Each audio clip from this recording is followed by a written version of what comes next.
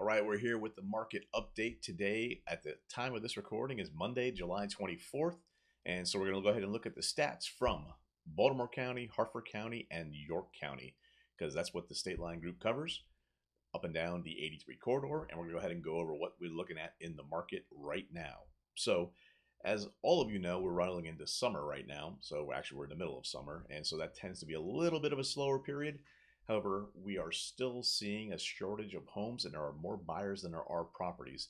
On top of that, interest rates had been dipping a little bit, but now we're creeping back up close to 7%.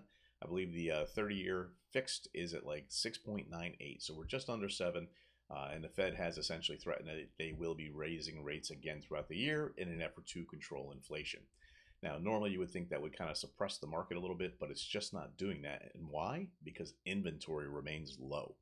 So, without further ado, let's go ahead and get into what the market is looking like right now. So in Baltimore County, we've got 72 coming soons. That means properties are going to be coming onto the market in the next couple of weeks. And 143 homes went active in the past week. There were 32 homes that were under contract and fell out and came back onto the market. And we had 91 homes with a price decrease. It's only a small increase from the prior week, but it does indicate that some homes are being priced a little bit too high and are moving back to meet the market. And despite all the homes flying off the shelves, there are some sellers and agents who have overpromised and put a number out there that is just crazy, and now they're kind of walking back towards a little bit more reality. There were also in Baltimore County 184 transactions closed. So again, closed transactions and even the pendings, there's 171 pendings. They're outpacing what's coming on the market, which is just keeping inventory low. Harford County stubbornly remains slow. There were 25 homes last week that were coming soon. There remain 25 this week. Coming soon, you do have 21 days to go onto the market, so there is going to be some static time in between there.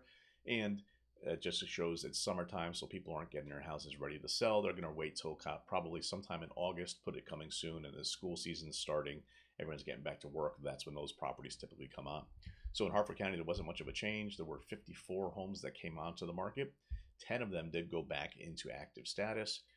21 had a price decrease, and under contract there were 55, which is one more than what was coming onto the market. So as I said before, Harford County right now is kind of the place, if you're looking to buy a home, that you have the best chance without fighting tons of people.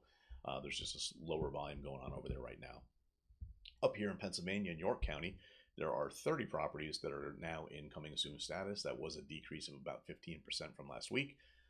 And newly active hitting the market, there was 109. That was a 20% decrease from last week.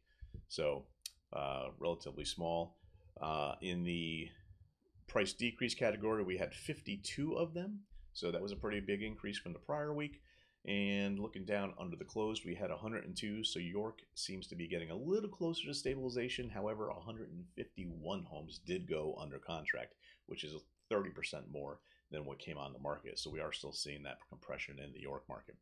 So every week we go ahead and put these market stats out there for you. Feel free to subscribe down below and we'll make sure you get them every single week. If you'd like to see a 360 property tour, which is what we also will do for our clients, you can also reach out to us and we will do 360 video walkthroughs of properties that are on the market so we can get to them before everybody else does. Have a great day. We'll see you guys next week.